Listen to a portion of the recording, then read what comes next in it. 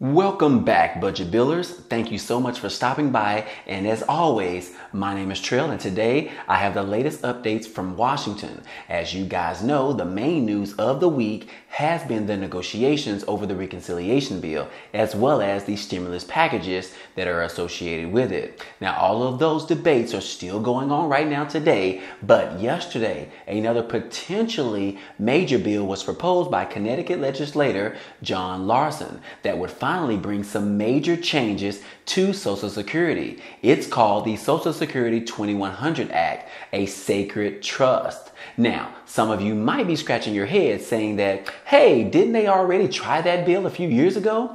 Well, you might be right, as this is a revision of the Social Security 2100 Act that was first announced back in 2019. However, the benefits in this revision are even bigger this time. Now, before we get into what's exactly in this bill, I wanted to quickly let you guys know and hear from John Larson himself on why this bill is so important. So don't go anywhere and quickly listen to exactly what he has to say. Check it out. Good afternoon. I'm John Larson, Chairman of the Ways and Means Subcommittee on Social Security. This afternoon, we gather in the historic Ways and Means Committee room to roll out and introduce Social Security 2100, a sacred trust. Here's the deal.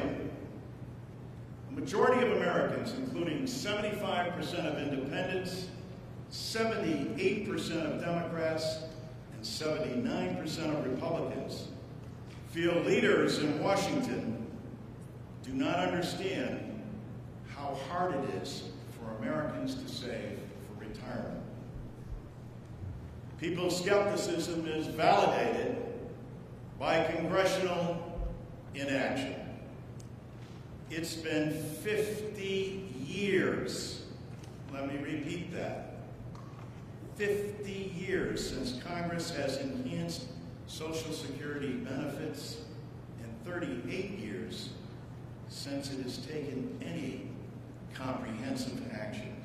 So that was John Larson giving some background on why this bill will be so necessary for so many American people. The credit for that clip goes to John Larson, and the link to his speech is on Facebook Live and can be found in the description down below. Now let's go ahead and take a look at some of the big ticket items that are included in this package. By far, the biggest part of this bill is that it would set a higher minimum benefit for low-income workers. The benefits would be changed so that they are set at a 125% above the federal poverty level. As of 2021, the federal poverty line is at $12,880. So just to do some quick math for you guys so that you don't have to do it for yourself, if we multiply that by 125%, the bill promises that we can get $16,100. And if we spread that out on a monthly basis, the minimum benefits someone could receive per month under this bill is $1,341. This would be a pretty significant change from the current payments that are received, especially for people who are currently getting payments that don't even meet the federal poverty level. Now, in addition to that, there's another provision in this bill that would likely raise benefits by another 2%.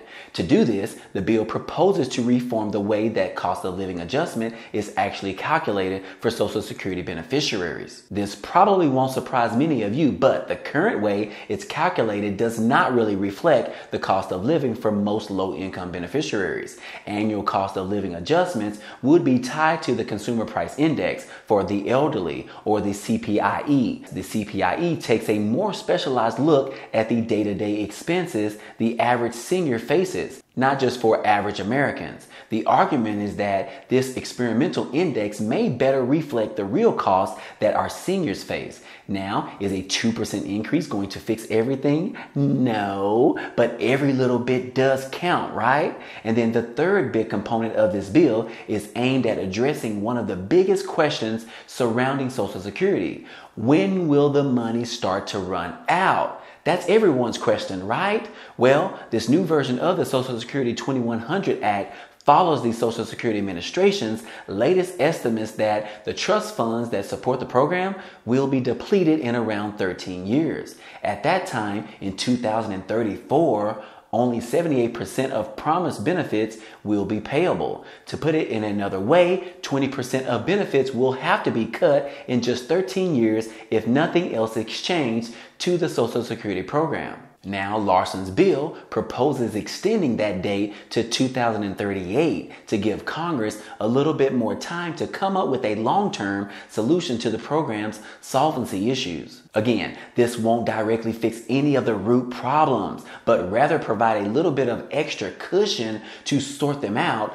This full list of benefits is actually quite extensive. There are a whopping 17 total proposals in this bill, in addition to the 3 big ones that I just filled you guys in on. Some of these other changes in the bill include extending benefits for students up through age 25, as well as increasing certain widows and widowers benefits, boosting beneficiaries benefits after 15 years, as well as eliminating a 5-month waiting period to receive the disability benefits, and also to create caregiver credits so that the retirement benefits of those who take time out of the workforce are not reduced. It would also require the SSA, or the Social Security Administration, to mail paper statements to all workers ages 25 and up, unless they request electronic delivery.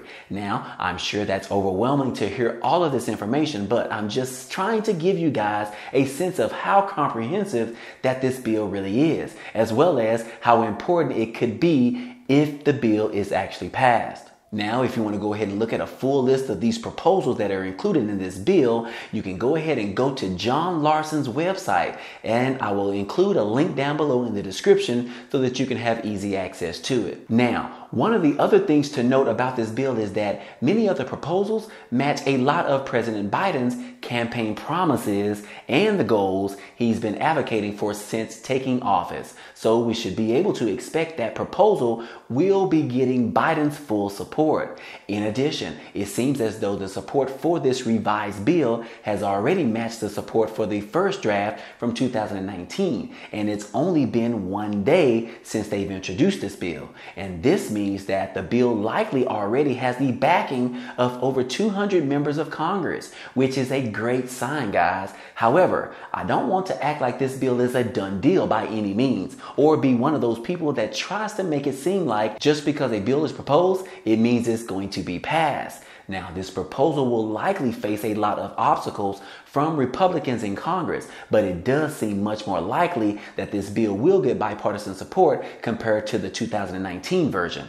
Also, you guys, you shouldn't expect much more movement on the Social Security bill until the reconciliation bill and the stimulus packages negotiations are finished and those proposals have been passed, since that is definitely a higher priority for Congress at this time. Either way, guys, hey, all of this is still big news for Social Security. So be sure that you stay tuned for more updates. But anyways, guys, hey, that's all I have for you today. Now, if you enjoyed this type of content and you want to see more, hey, go ahead and subscribe to the channel. It's totally free. And if you like this video, then go ahead and hit the like button for us. It definitely helped this video out. It also tells YouTube to share this video with others. Again, as always, hey, I appreciate you guys stopping by and watching, and I will see you guys on the next video.